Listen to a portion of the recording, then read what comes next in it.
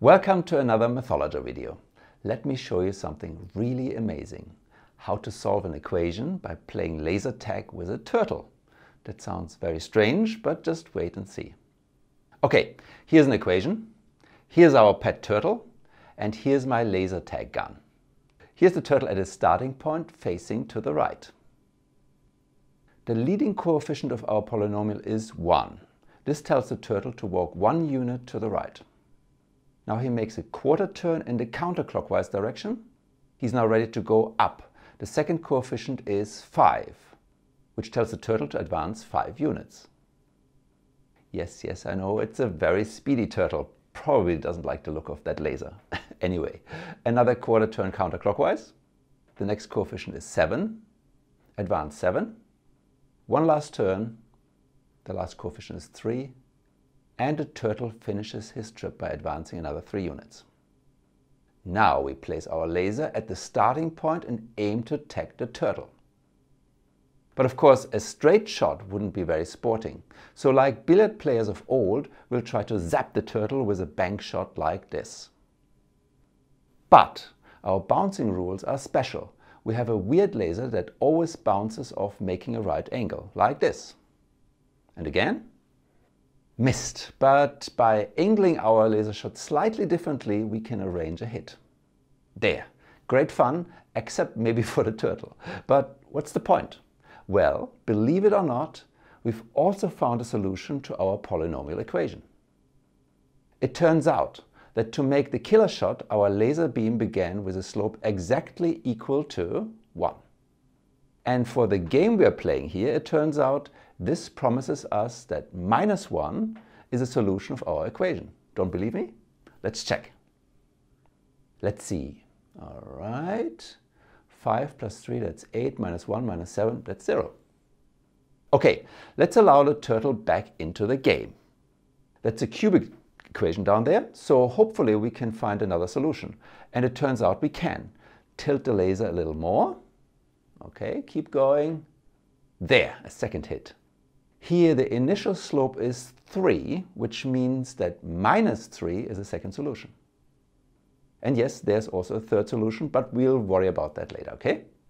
Surprised? I sure hope so. I definitely was, and with suitable adjustments, our turtle laser method works for any polynomial equation. What are the adjustments? Well, obviously, a higher degree polynomial will require more segments in the turtle's path. But, as in our example, the turtle always makes a counterclockwise quarter turn after each segment. Also, the turtle deals with a negative coefficient in our polynomial by walking backwards instead of forwards. For a 0 coefficient, the turtle doesn't move, but he still makes a quarter turn for this 0 segment. Now, one thing that may go wrong is that the next turtle segment may not be long enough so that the laser beam will miss. We take care of this by allowing the beam to bounce off the full line extensions of the turtle segments. Have a look at this. So there it misses, but bounces anyway, bounces, and also ends on one of those extensions. It may seem a little strange to allow this. On the other hand, you've already accepted speedy turtles and weirdly bouncing lasers, so it's definitely a little late to start objecting now. Anyway, trust me for now and just run with it. You'll see it all ends up being quite natural. So why does this crazy system work? Let me now take you on a tour of the bizarre mathematical world of turtle tag. This turtle shooting game is called Lill's method, named after the Austrian engineer Edward Lill, who discovered the method about 150 years ago. It seems that Lill's method was quite well known for a while, but it is now largely forgotten. I learned about it from a very nice article by Thomas Hull, a mathematician who specializes in origami mathematics. We'll get to the origami angle soon. As for the turtles, I imagine a number of you have already guessed how they got involved. If not, just Google turtle graphics and all will be clear. Anyway, as far as I can tell, it was also Thomas Hull who was the first to employ turtles to explain Lill's method. I've set up this webpage over there so you can play with Lill's method. The link is shown at the top and also in the description of the video. On input of the coefficients of a cubic polynomial, it draws the corresponding turtle path. You can then aim your laser by dragging the mouse. There. Really quite stunning, isn't it? Let's now have a closer look at the changing numbers at the top. At the top is the polynomial p of x, whose zeros we are hunting. We've shot the laser at a positive slope of about 0.28. Then, evaluating p of x at minus that slope, we get about 1.4. Close, but no banana. Now, and this is super cool, 1.4 etc. is exactly the distance between the blue and red points. I'll give the super cool proof near the end of this video. So in effect, what we're doing when we shoot at the turtle at some slope is to evaluate the polynomial at some point x, and then we graphically adjust things until p of x becomes 0. Of course, p of x can also take on a negative value, which in the picture would look like this. Okay, I think we can all agree that just on its own solving equations by shooting turtles is really cool. But there's lots and lots more. What I want to do now is show you some of the super cute features and applications of this method. That includes a clever way to reinterpret the turtle shooting to get free solutions to closely related equations, and a slick way to solve quadratic equations by simply drawing circles, and an ingenious way to solve cubic equations using origami, and some super efficient rapid-fire iterative turtle shooting. And finally, I'll also show you a very surprising, very beautiful, and apparently new incarnation of the super famous Pascal triangle. And of course, this is mythology, and so along the way I'll also show you some proofs of how all this works. Quite a program, but we'll go at a turtle's pace. That pace. Okay, well anyway, I'll begin with the simpler ideas and then go on to the ever more challenging. Feel free to bail or begin to skim when things get too scary. Okay, off we go. Here's the cubic again, and the two ways we found of shooting our turtle to give the solutions -1 and -3. Let's flip the picture vertically. All right, this flip diagram translates into solving another closely related equation. What's the equation and what are its solutions? Well, our turtle knows it all, so let's just chase it around the pass. Okay, the turtle is on its way and again begins by walking 1 unit to the right. Then the usual counterclockwise turn. But that means the turtle walks backwards on the next stage. Therefore, there's got to be a minus sign in front of the 5. There. Turn again. Okay, the turtle's facing forward again, and so we can leave the plus sign in front of the 7 in place. Turn once more. Backwards again, and so the sign has to change again.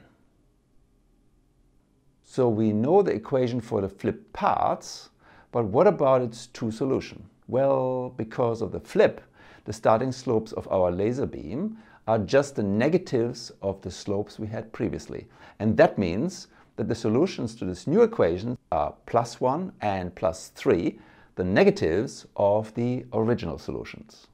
And of course, this works for any polynomial equation. Changing every second sign in the polynomial, the solutions to the new equation are the negatives of the original solutions. Very cute, huh? Anyway, here's a first easy challenge for you. Try to find a turtle-free proof of this fact. As always, you can answer in the comments. Now, by further flipping and rotating this diagram, we get more free solutions and insights into other related equations. Here's a rotation that gets us to something pretty surprising. So your second challenge, chase the turtle around this path and figure out the equation it represents. How are this equation and its solutions related to the original equation below? And what's the general principle? Share your thoughts in the comments. So in my last video I tried to convince you that parabolas and quadratics are much more interesting than the aimless and tedious school exercises we all seem to have suffered through. Now here's some more evidence. A really cool way to solve quadratic equations. Okay, here's a quadratic equation which happens to have solutions -1 and -2. A quadratic has 3 coefficients, and so the corresponding turtle path has 3 segments. And a laser beam solution consists of 2 segments, making a right angle. Like that. But there is a very old and very beautiful theorem about right angles. And this theorem allows us to replace the trial and error approach of swiveling the laser with drawing a simple circle. You know the theorem? No? Well, maybe you once did. Well, we'll find out in a second. Start with a circle, draw one of its diameters and pick a point on the circumference. Then this triangle there will always be right angled. Remember that? This beauty is called Thales theorem. Now watch this. Magic, magic, magic. Very pretty, isn't it? And you can see what it does, right? It tells us that to solve the quadratic equation using the turtle path, we can just connect the endpoints, find the midpoint, and draw the blue circle. Then the 2 intersection points tell us where to aim our laser, and so also the solutions to the quadratic. How super pretty is that? Definitely makes my day when I learn about something like this. How about you? If you draw the turtle path on a physical piece of paper, it is also possible to use paper folding based on Lill's method to solve quadratic equations. But there's more. Lill's method shows how you can also solve cubic equations with paper folding. This amazing discovery was made by the mathematician Margherita Piazzolla-Belloch in 1936. Let me demonstrate how this paper folding trick works using our cubic example from before. Here we go. Here's the distance from the final red point to the top horizontal line. Draw or fold another horizontal line the same distance above. There we go. Now do the same for this distance and draw a new vertical line. Okay. Copy the final segment of the laser beam. And notice this copy can now slide snugly between the 2 horizontal lines. There, it just fits. And we can do the same with the first segment of the laser beam, over there. Time to begin folding. Take the paper and fold along the middle segment of the laser beam. Then, because we've got a right angle there, this laser beam segment will fold smack on top of its blue copy. And therefore the red point will end up on the green horizontal. Similarly, the black point will end up on the green vertical. Let's do this. There, oh, magic. There, the red and black points end up on the green lines. This means that starting with the path of the turtle, we can find solutions to our equation by folding the red and black points onto the green lines. Okay, let's do it. And unfold. Then the paper crease pins down the middle segment of a successful laser path, right? And the rest is autopilot. Also a super nice construction, don't you think? And just in case you're wondering, here's our second solution.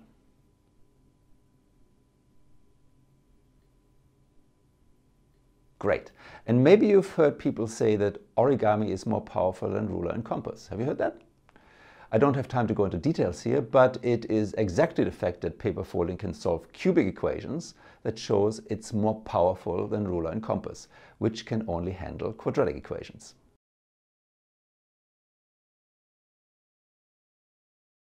Okay, one more super nice property before I tidy up with some proofy details. Here's our cubic again. Recall that we found the solutions -1 and -3 corresponding to beam slopes 1 and 3. Of course, we'll come across all possible real solutions by sweeping the laser through all possible slopes. But there's also another iterative way of finding new solutions. To begin, find one solution as usual. Now forget about the turtle path for a minute and pretend that the laser beam path is a new turtle path. Weird, huh? Swivel your laser to find a solution for our new path. Now what's amazing is that this solution to our new equation is also a solution of our original equation. In this case, it's the -3 corresponding to the slope 3. But why stop now? Let's do this one more time. Forget about the turtle path again and make the laser beam into a new turtle path. And here's a solution. That's another -1 corresponding to the slope 1, which, as we know, is also a solution of our original equation. Let's combine all our solutions into one diagram.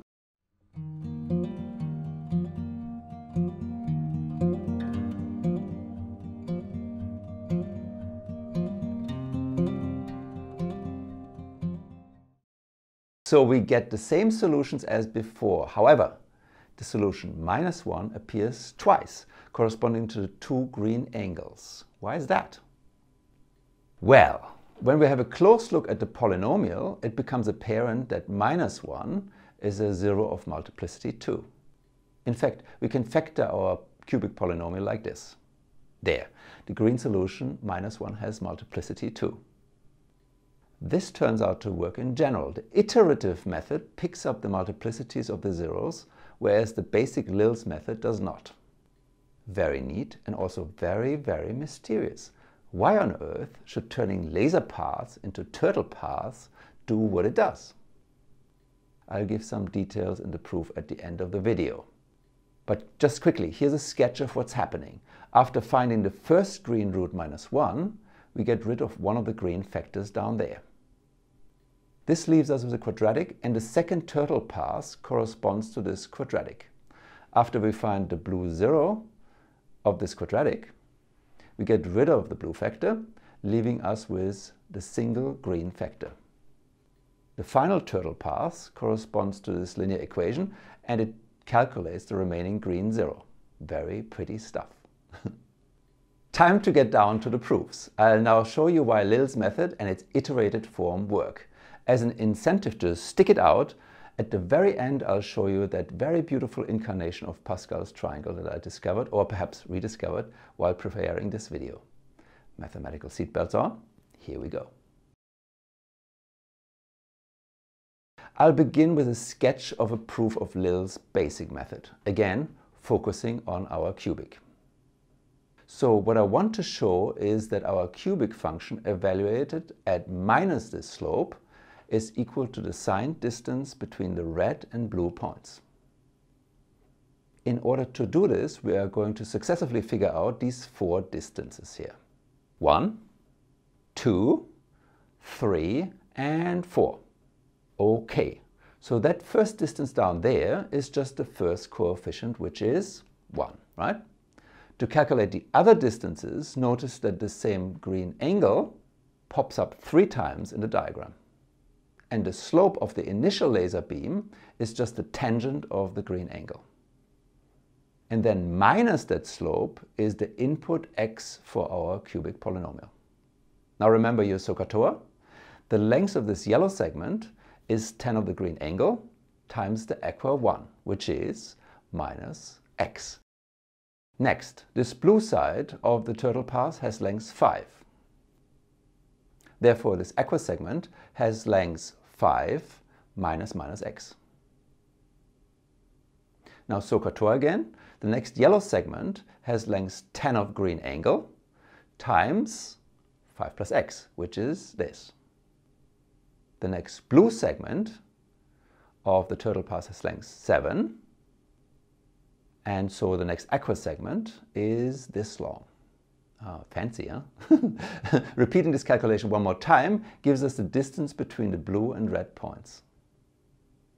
There. And this turns out to be our cubic polynomial, just written in a very special form. To check that this really is our beginning cubic, we just expand. So once, twice, yep, that's our cubic. And so if we found an x to make this final aqua distance 0, then we've also found a solution to our cubic equation. And that's why Lill's method works. Ta-da! Magic, isn't it? But it gets even more magical.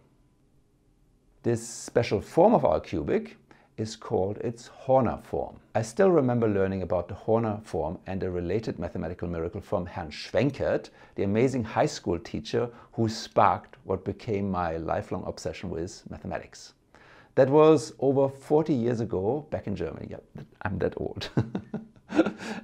And so it was a wonderful surprise to discover that at its core, our turtle tag game is also just synthetic division.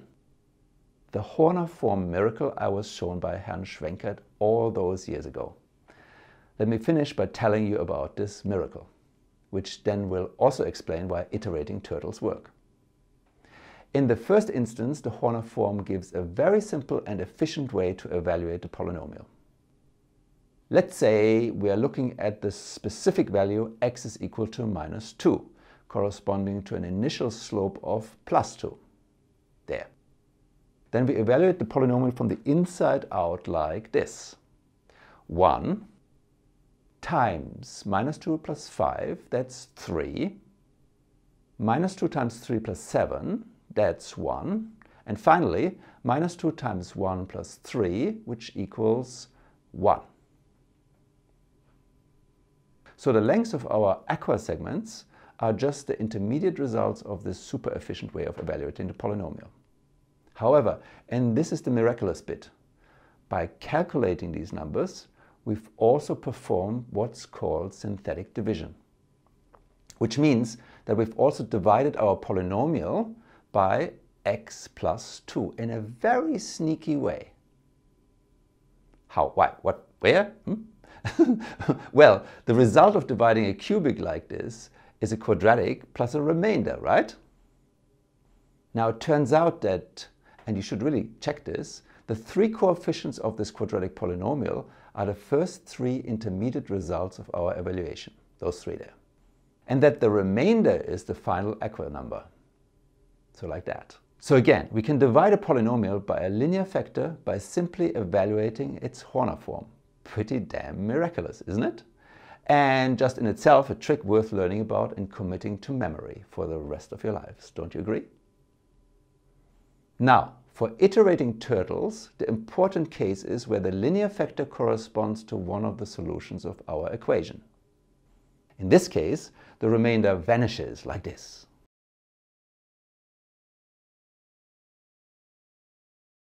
Almost there. The remaining solutions of our original equation are then the solutions of this quadratic equation, whose turtle path is this. But as you can see, and as one easy bit of trigonometry proves, this quadratic turtle path has exactly the same shape as our cubic laser path. And that means that we can use the laser path to solve the quadratic equation. And that is why turtles iterate. Let it sink in. Got it? Very, very cool, right? And that's just about it for today. There were a few more fascinating aspects that I was tempted to cover, like for example the generalization of Lill's method to also find the complex zeros of our equations, the beautiful characterization of equations that correspond to closed turtle paths, and what happens when we bend turtle and laser paths at angles different from 90 degrees. Maybe another video. But for now, if you're interested, then check out some of the references in the description. To end, let me fulfill my promise and show you an animation of that beautiful turtle path incarnation of Pascal's triangle. I haven't seen it mentioned anywhere, so this may very well be a cute little original discovery. However, if any of you have seen it before, please let me know. Anyway, enjoy and bye for now.